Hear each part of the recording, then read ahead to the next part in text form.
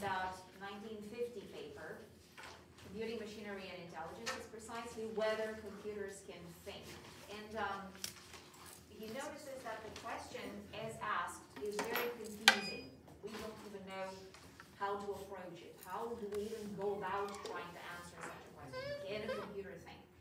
That's why he proposes to replace it, reformulate it rather, as could a computer play the imitation game successfully?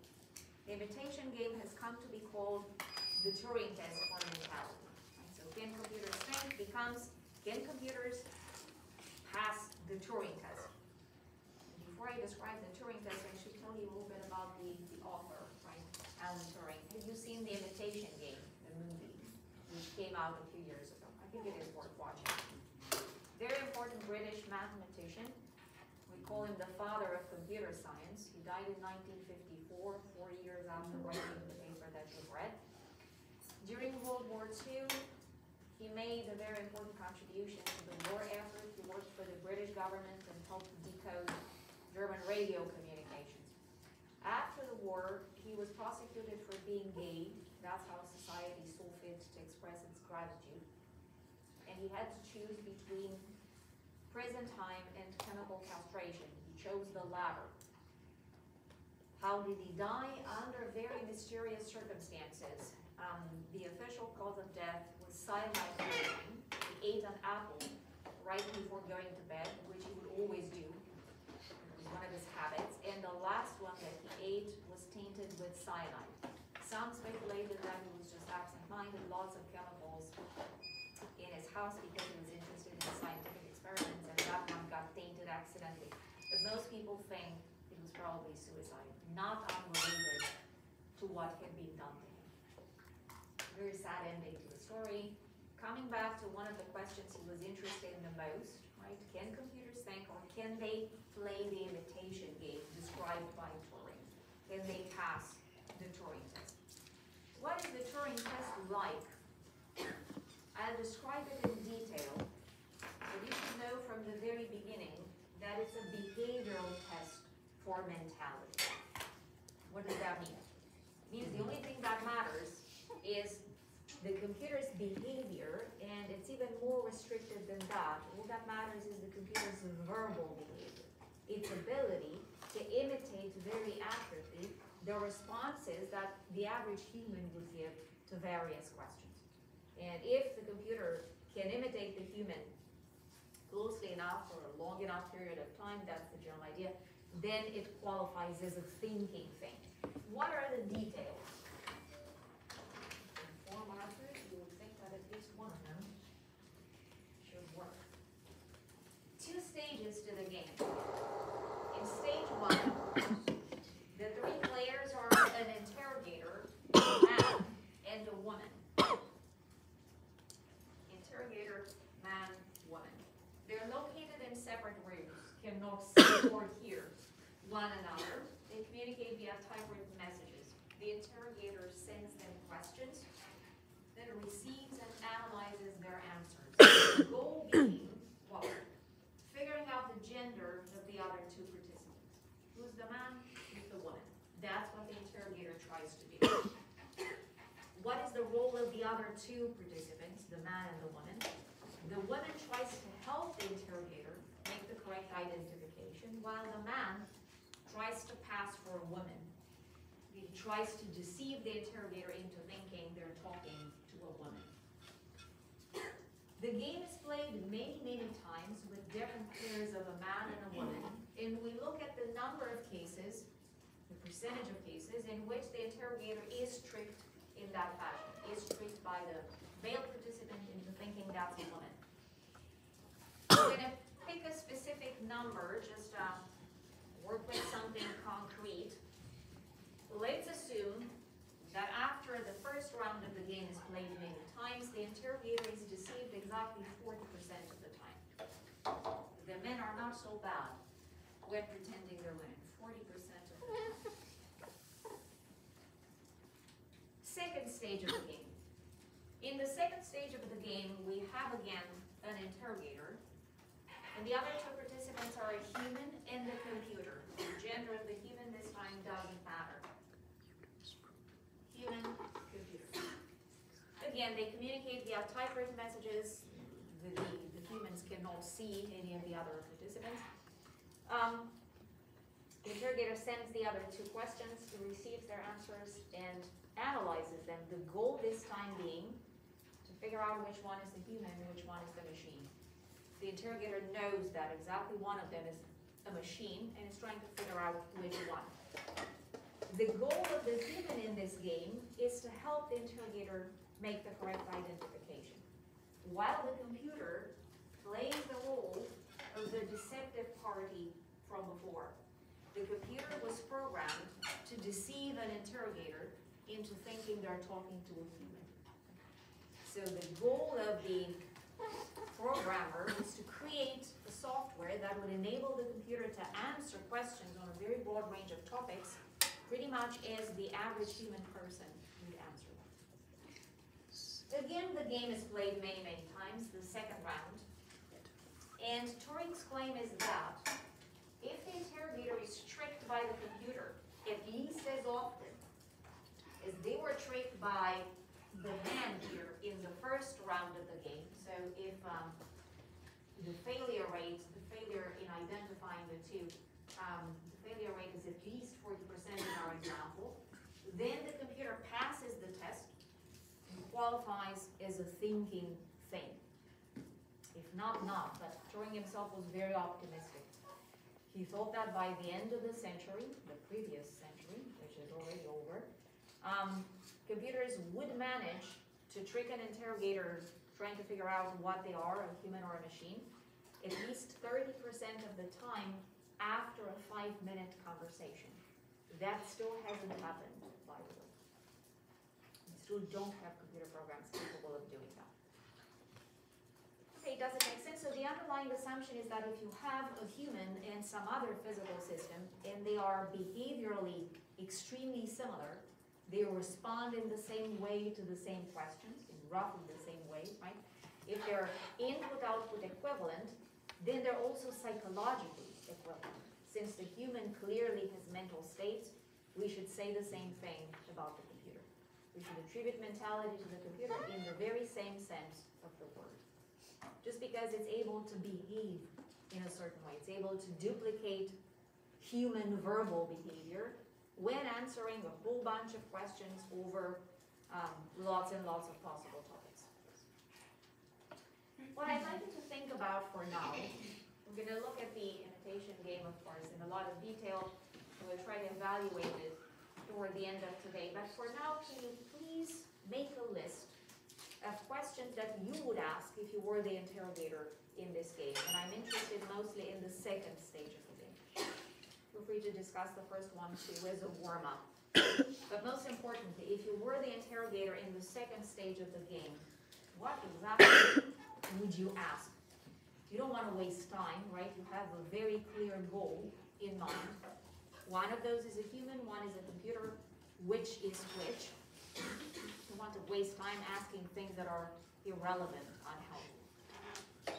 Please discuss that in groups and try to come up with a written list of questions you deem important. Or really important.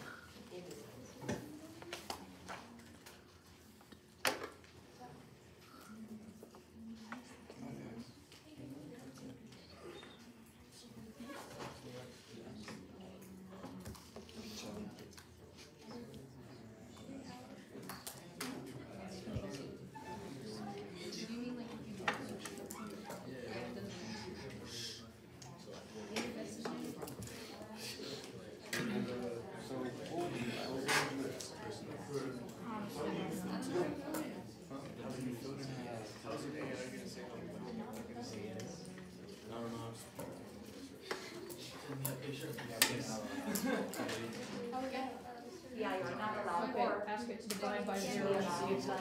Oh, they can't know that is a picture of them rather than something. Maybe like what's your significant other?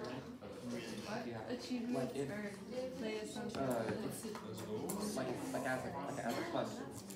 Like maybe if there's like some more like I don't know, I'm just reaching here. I think if there's any state that, well, maybe that like seems like more distinct and detailed as opposed to he's great or then like that could be like a different. Because think about it, most normal people just say he's good or she's great, or I feel like a computer or something. You make me sure. Yeah. I only say, yeah, all guys say like, that's It's just like something like that. yeah, so maybe like that would work, but like in a different way to explain it. No.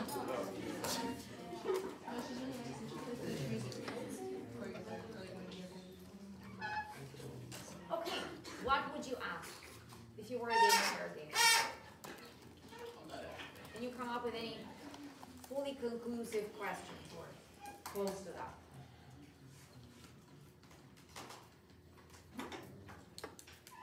You gotta ask something. About a hard math problem. Hard math problem, what's the expectation? How is this gonna be helpful? What's that? So you expect the computer to give you the right answer and pretty fast, right? While the human, well, unless it's a person very good in math, which can happen, but it's not gonna happen a lot. The game is played many times. The human person typically is going to take a long time and they might give the wrong answer or no answer at all, right? Yeah, that's interesting. Is this a fully conclusive test? Given that the computer was programmed to deceive, right? Since it was programmed to deceive, if you were the programmer, wouldn't it make sense to anticipate such a possibility? Make sure the computer is programmed to occasionally make mistakes, right? Mimic exactly the verbal response of a human. And also to take time, like not spit out the answer right away, but wait a little bit and then give an answer, which is sometimes right, other times not so right, depending on the level of difficulty of the question. Good, nice try, but it seems that there's a fix for it. Something that can be fixed by improving the program. What else? What else did you come up with?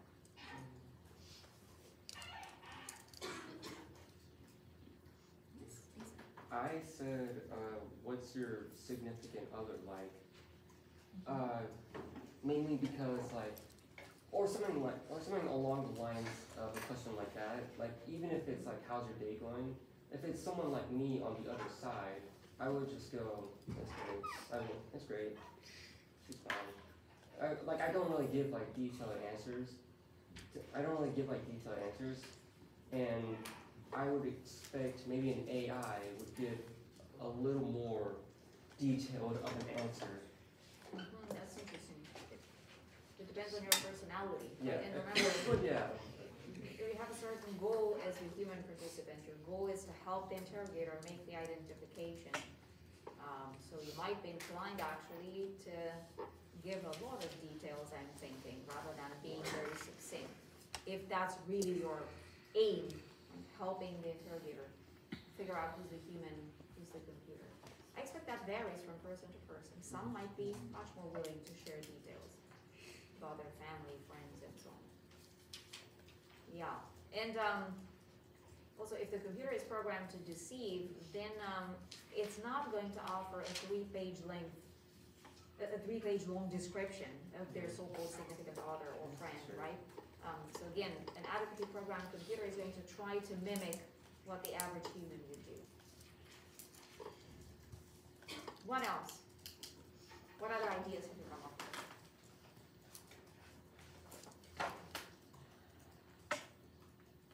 I would ask what it's, oh, sorry, Yeah, nobody else? Go ahead, Tyler, yeah. I would ask what their like fondest childhood memory was. See if it's convincing. Right, it was visiting the zoo when I was 5 years old, and here's what happened. And, you know, you could get a story, a fairly detailed story, in response to that question. How would you be able to tell whether it comes from the human or the computer? If the computer has access to lots of information online about human experiences, you could give the computer access to entire psychology treatises, right? about how the human psyche works, what the typical experiences are at each age, and so on and so forth, right? How would that help you determine which is which? I feel like it would like give rise to other questions. Pardon? I feel like it would give rise to other questions to ask, right? And then I feel like at some point you like kept asking questions, you would eventually deal with the same issue between like you and the generator. That's what actually happens, right? That's what actually happens. If the conversation is long enough and the human interrogating the other two knows that one of them is a computer, right? If you're unsuspecting, you can be tricked for quite some time, but if you know one of them is a computer, typically you can tell fairly quickly. But isn't that, one would argue, the defender of the Turing test would argue, isn't that just a current technological limitation? The computer program is not sophisticated enough. It doesn't have enough data to work with, or whatever, to fully mimic the human's responses. But in principle, wouldn't that be creative? Wouldn't we do that at some point? Good, these are all nice ideas. Can we come up with something that would be decisive? Or would that just highlight the current technological limitation? Something that in principle can be fixed.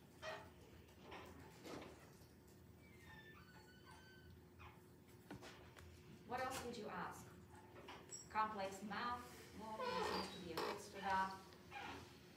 Describing past experiences, especially important experiences. Often people ask questions about emotions.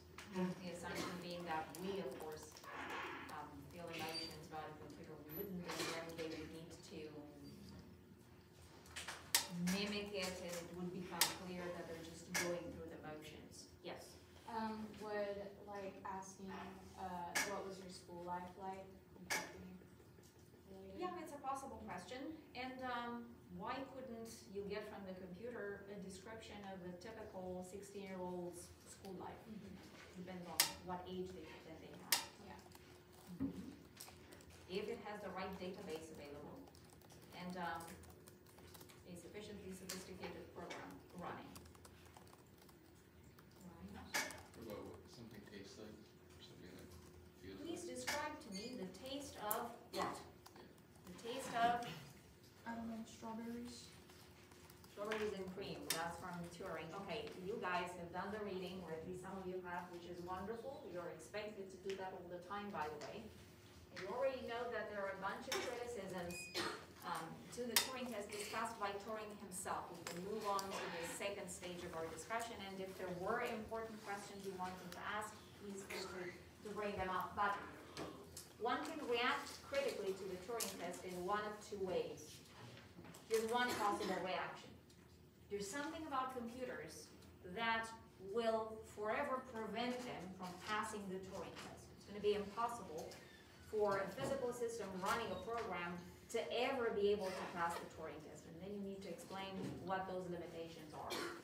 Another critical reaction is to say the Turing test is no good as a test for mentality. Maybe computers at some point will be able to pass it if the software becomes complex enough, if you do a good enough job, they might pass the test. But that's irrelevant to the question of whether they can have genuine thoughts. Running a program can't be sufficient for thinking. You need something else for thinking, which computers by definition lack. Then you need to spell out this special factor that's essential for thought and which computers don't have access to. Okay, so you would first argue that computers will never pass the test for such and such reason, or you could say they might be able to pass it at some point, but that's irrelevant to thinking. Even if they pass it, that's not going to put them in a position to think. There's still not going to be any thought because something else is required for thought that computers by definition lack. The objections on the slide fall into these two categories. Please examine all four and in groups and first evaluate each of them. Is it a good objection? Does it strike you as compelling, or does it strike you as weak? And then try to rank them from the strongest to the weakest. Which seems to be the most convincing, which seems to be the worst of them all. We've already talked about math, right? The human's proneness to make other ones are new. Does it make sense what I'm asking you to do? Evaluate each of the 4 arguments and also rank them from the best to the worst.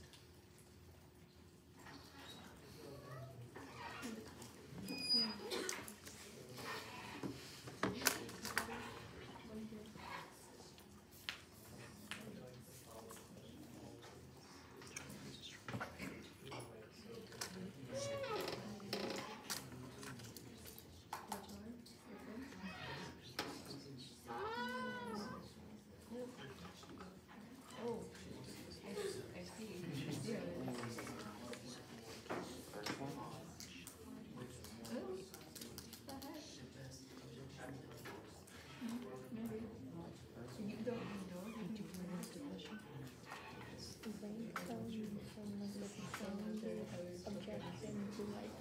Oh, I know, but.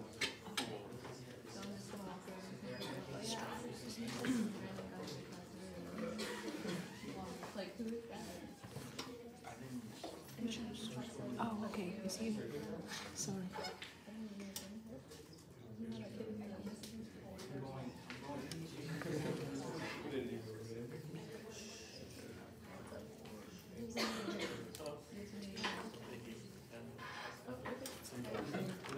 I don't know, it's in the text.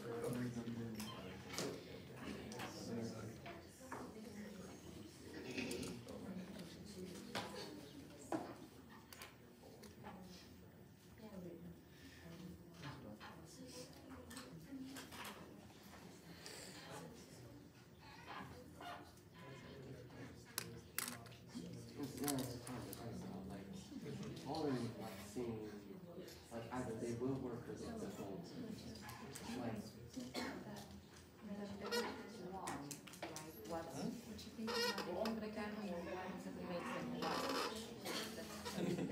We've already ruled out our number 2. I think that came up. You say computers lack originality. It's so funny you say that, because now we have computers, so when I think of originality, I think of stuff like art, and now we have computers that like just put in a few keywords and they can like make a whole. isn't there like that one website that like can like make a story or whatever? Like I heard there's just like one website that's like an AI just like writes out like the story just based on a few keywords that you get or something like that. One of them going to generate Yeah, so it is art. Yes, I have heard. Okay, discuss that. Yeah. So that's most likely gonna be He does not least know. effective way. Yeah, so this guy wasn't around when computers were doing all, are now doing all this crazy stuff, so I don't know if he even saw it. There is no other computer science, not to mention that he was hopeful, he was optimistic about writing Searle. The next author actually argues that running a program is never going to generate quality, no matter how sophisticated the program. Searle, the next one. I almost had a Searle, like 40 minutes. John Searle, yeah.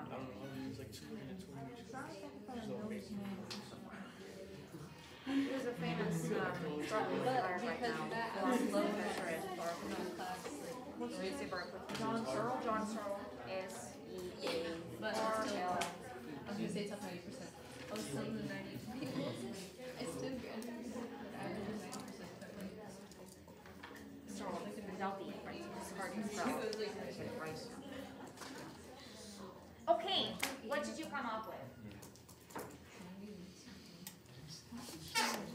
We've already talked about argument number 2, right? Trying to use the computer's infallibility to distinguish between the computer and the human. Well, if the computer is programmed correctly, it shouldn't come across as infallible. It should make mistakes, it should take time to give you the answer, etc. Not a very compelling argument. It's something that it's natural to say at the beginning, right? One of the tricks that you might want to use, but in the end, doesn't seem successful. How about this one? The reason why we can think is we have an immaterial as well as potentially immortal soul, right? If you believe in immaterial things, you might as well define them as immortal too. So that you also secure the possibility of an afterlife. Just kidding. The part of us that does the thinking for us is an immaterial soul. However sophisticated computer programs might become, they'll never get souls. And therefore, they might pass the test at some point. trick you into thinking you're talking to a human, but that's not going to be thought, genuine thought, because the soul would still be missing. Now, regardless of your own religious views, because usually belief in souls is religiously motivated, if you bracket that and regard the matter from a rational perspective, what might be some problems with such an argument from a philosophical angle? How would they do it with computer systems? This is what he says, right? One of the things that Turing says in response to this, maybe God becomes so impressed, if there is a God, with these computers and their performance that he decides to bestow souls upon them, right? In which case, they would be able to think even according to this definition. But on a more serious note, right? What's your argument for thinking that we have souls and that's why we have mental states? You already know from our discussion of Descartes that substance dualism, which is the view relied upon here, is highly controversial, very difficult to support rationally. Descartes offered some arguments for the existence of an immaterial soul, but they are deeply problematic, including the most interesting and the strongest one, the conceivability argument. It would be nice if we could evaluate the Turing test without committing ourselves to deeply problematic metaphysical views, such as the view that there are souls, that we have souls. So a lot of metaphysical baggage as far as this argument is concerned, controversial metaphysical baggage, not a very strong objection.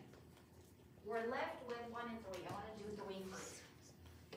Computers can only do what a human programmed them to do. They can never go beyond the algorithm that they were given. And in that sense, one would argue they lack originality, while humans typically can come up with original new ideas and tools. They're not limited in the way in which computers are. Strong or weak? What did you say about this one? Somebody says weak. Usually, mainly say strong. No, I guess the strongest, but it's still not kind of. Okay, the strongest of these, you think, but still, in the end, a problematic argument. You don't find it convincing. Okay, why weak? Why strong? Let's get some conversation going. Why strong? How do you understand originality, and why do you think that computers don't have access to it? Well, I think it's the strongest because it applies in some areas, but there are other areas that kind of, like, so like the chess engines is like the biggest one because they actually have a like responsible for like making new things. Like people do new investments now that they didn't before they had like chess. Right, computers can play chess much better, right, than some of the best human players. Come up with successful strategies much faster, and even in cases in which humans wouldn't be able to do it, right? So that's a limitation of this criticism. Right? That's not why it's the strongest, that's why you don't find it in the end convincing. Right, but why does it seem convincing, at least at first, to those of you who do find it convincing? Well, some of them like to think that humans are like unique and that we can like create things that animals can't create. Right, we tend to have a very good opinion about ourselves as usual, right, in this respect too. We think of ourselves as creative, original, and it seems to us that a mere artifact manufactured and programmed by us, right, couldn't match us in creativity. Remember what he says, Turing says in response to this? What is originality, first of all? We need to clarify the term. If by original you mean simply that that physical system has the capacity to surprise an observer, well then my computers surprise me all the time, he says, because I often don't take the trouble to do the calculation precisely enough, and then the computer does something that I didn't anticipate, so I'm surprised. In that sense, it is original.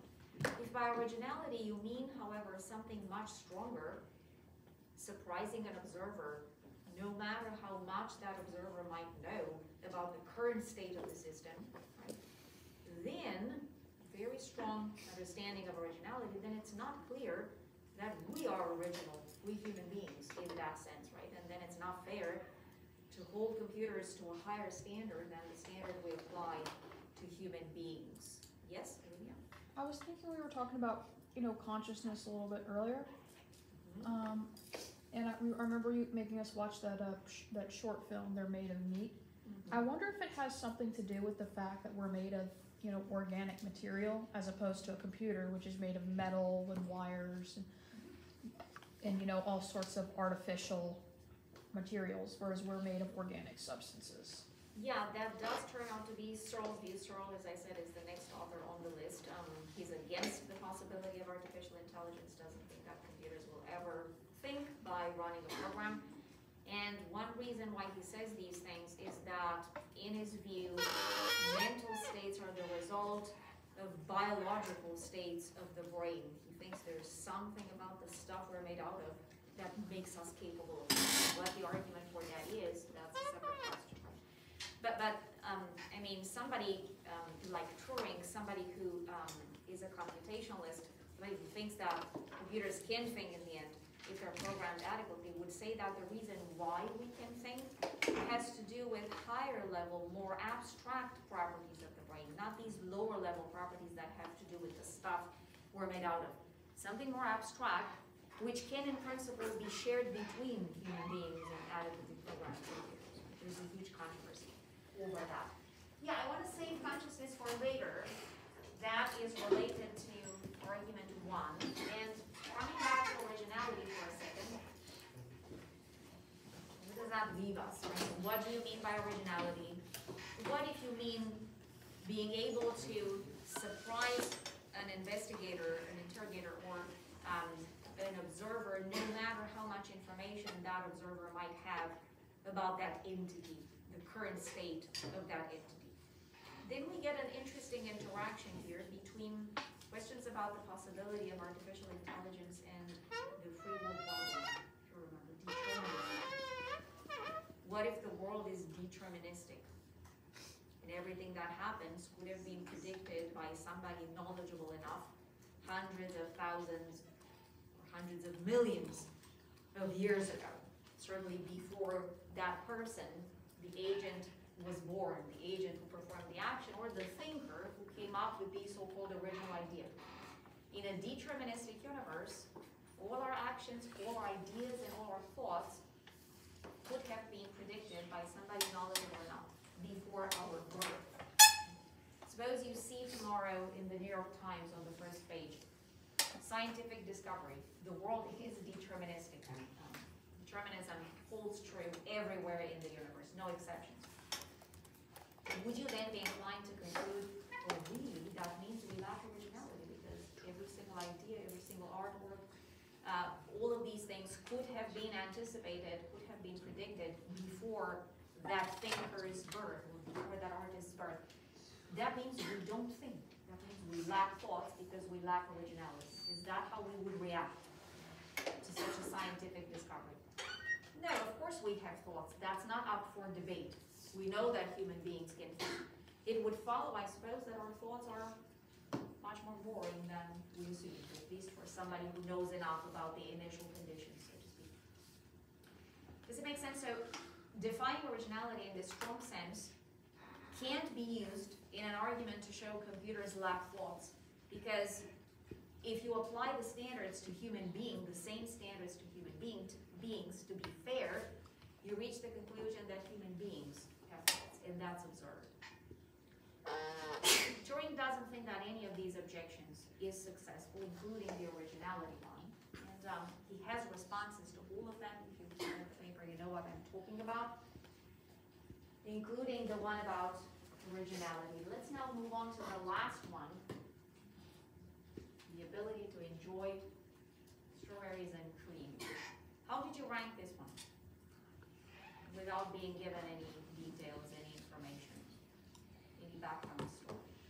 What's so special about strawberries and cream and the ability to enjoy them that that's required for thought?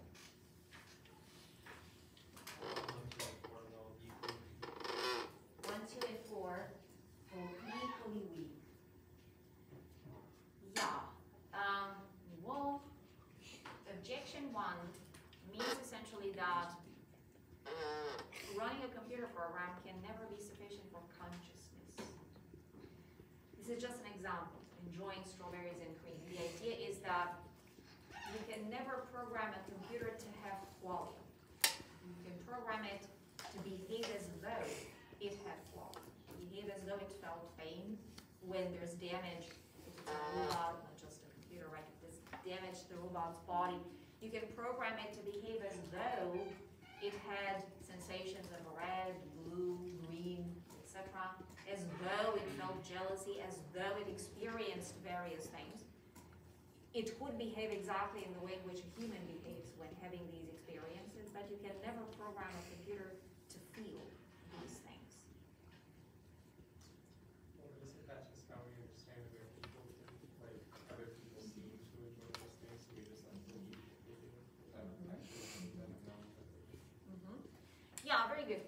Let's look at what Turing says in response to this. Here's how he formulates, he reconstructs the consciousness objection to the Turing test and then his response to it.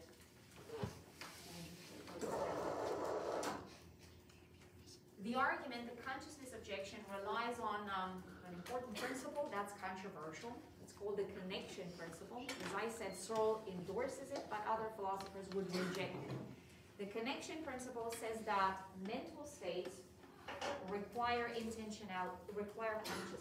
or intentionality requires consciousness.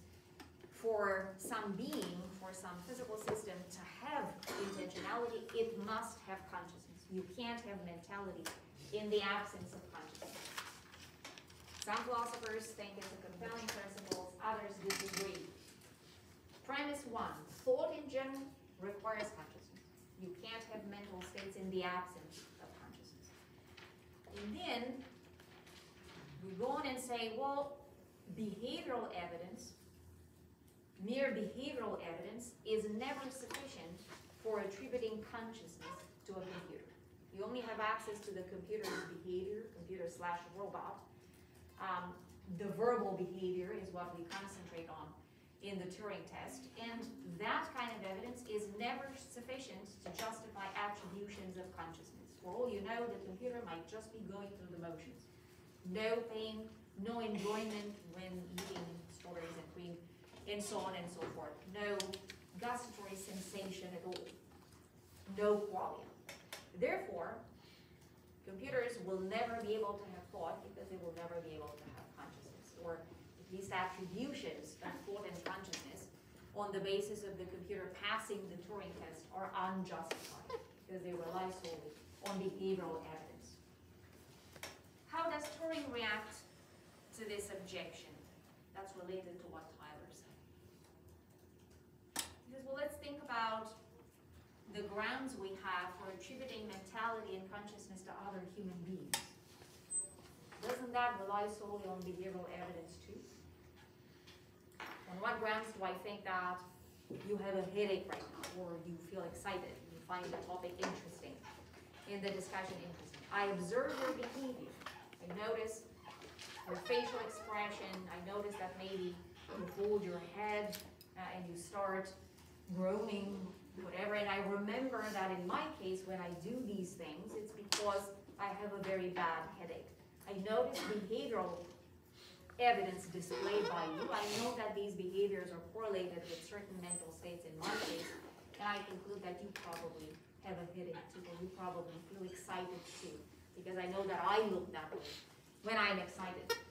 So, the only evidence we have for attributing consciousness and mentality to other people is behavioral evidence, but of course we know there are other minds. Skepticism about other minds is absurd.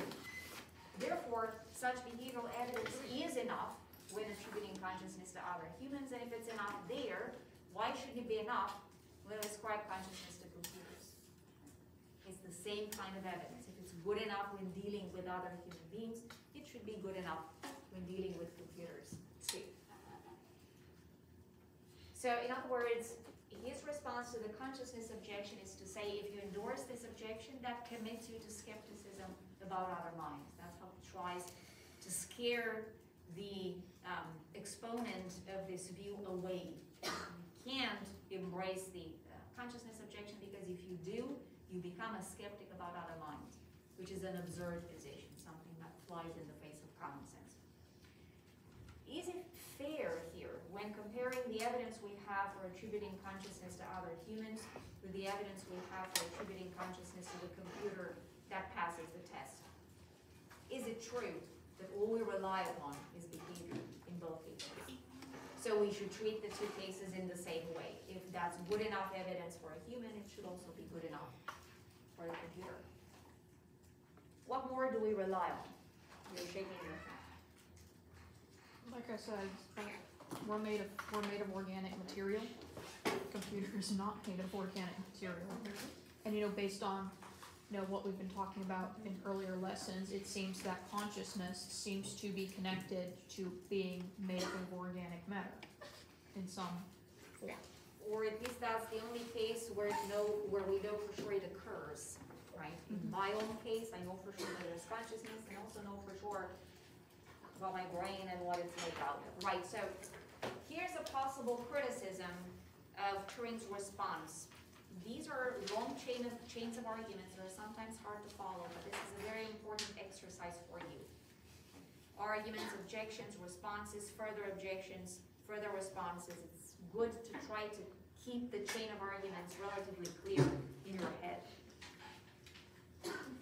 Possible criticism of Turing. When presenting our argument in support of the conclusion that other humans have mental states, he misdescribes it. When presenting it, he doesn't do it full justice. When attributing mental states to other people, other humans, we rely on more than merely behavioral evidence. There's also neurological evidence. I know in my own case that conscious states are correlated with behaviors in certain ways, and also know that they're correlated with neural states in certain ways, or at least that's information that I could easily acquire. I notice what you do. You display similar behaviors to mine under similar circumstances, and also know what's inside your skull. Namely, there's a brain there that's very similar to mine. And in principle, the expectation that the neural firings occurring in your brain when you behave the way you do are very similar to the ones occurring in my brain that are associated with those very same behaviors, right? So the evidence we have for thinking that other human beings are conscious is not merely behavioral. There's also neurological evidence. Our similarities between us and other humans go beyond the similarities between us and computers. A computer doesn't have a brain of the kind we do, right? And in that case, we do indeed rely only on behavior. There's an important asymmetry here that Turing downplays. Questions? Questions about where do you stand on this? Do you believe in the possibility of artificial intelligence or not? Yes. Yes. Yes, okay. Yes. A couple of very convinced students. Well, I mean, it's just that we've seen it so many times happen before. Well, I mean, it hasn't actually happened, but like so many examples in media. And it just makes so much. It's happened so many times that we think that. I mean, it's only a matter of time, if you know what I mean. I know what you mean, although I also feel like asking what makes you so confident that it will happen, We haven't seen artificial intelligence yet, or at least we haven't seen programs able to pass the Turing test yet. And arguably that's needed for genuine artificial intelligence, although it's still contentious that it's sufficient for genuine artificial intelligence. So what makes you so sure that artificial intelligence is possible? What makes the rest of you, or some of the rest, be sure that it can't happen? It'll be interesting to read Searle, who disagrees with Turing. Turing was very optimistic. Searle thinks it's not a matter of technological limitations. You can imagine a program that does indeed enable the computer to pass the Turing test. How much thinking is that computer going to be able to do? Zero, none. Searle argued. It's not a matter of complexity. There's something specific about computer programs that makes computer incapable of thought just by virtue of running a program. And just to give it away a little bit, make you curious, maybe about reading the essay.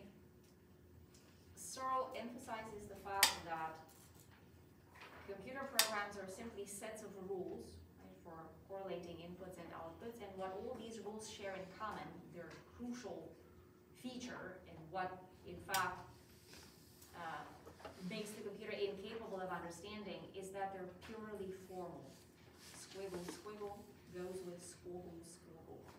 And another chain of ones and zeros, right, assuming that there's a binary code used by the computer, goes with this other chain of ones and zeros. But they're purely formal in the sense that the inputs and the outputs are described solely in terms of the sequence of symbols, their shapes, and their order.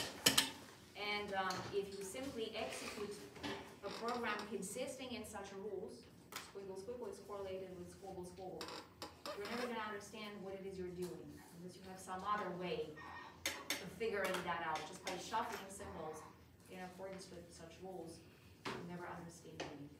You'll never acquire anything like consciousness or mentality. That's the bottom line. But he uses a famous thought experiment to support this claim, the Chinese ring thought experiment. So any arguments for or against the possibility of artificial intelligence coming from you? We have a conversation about this.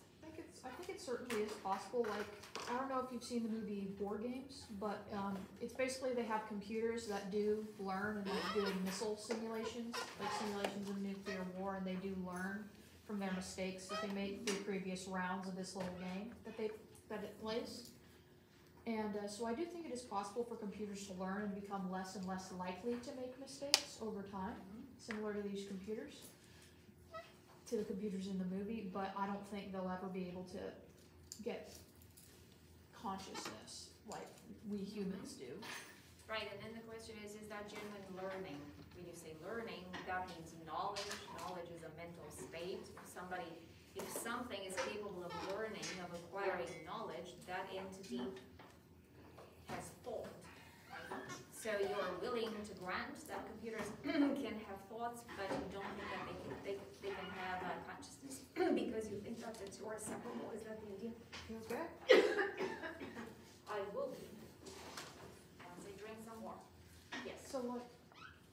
Wait, were you gonna answer something else? No, I was asking you, right? So do you mean that computers can't become conscious, but that they can have thoughts? Well, not that they can have thoughts, because when I say learn, maybe the better term is refine. They refine the way they do things. Well, the movie uses the term learn, but I guess refine would probably be better, since refining can apply to different things, and learning, as you said, is a mental state. Right, so they can improve their performance, right, which would mimic the performance of an understanding human. That is Yes, they can optimize themselves, maybe is the better word. Right, but would they acquire mental states in the process? Turing says yes, Searle says no. Something to think about. Okay. Any other thoughts that you'd like to share with us on this topic? Or questions that you have about the material introduced today? Nothing? Okay, you will though need to get into the habit of talking about these things at some point. Make that useful to you. Told you that philosophy is an activity, something you do. If you're just passive, trying to absorb information, that's not all there is to philosophy. You want to ask, you want to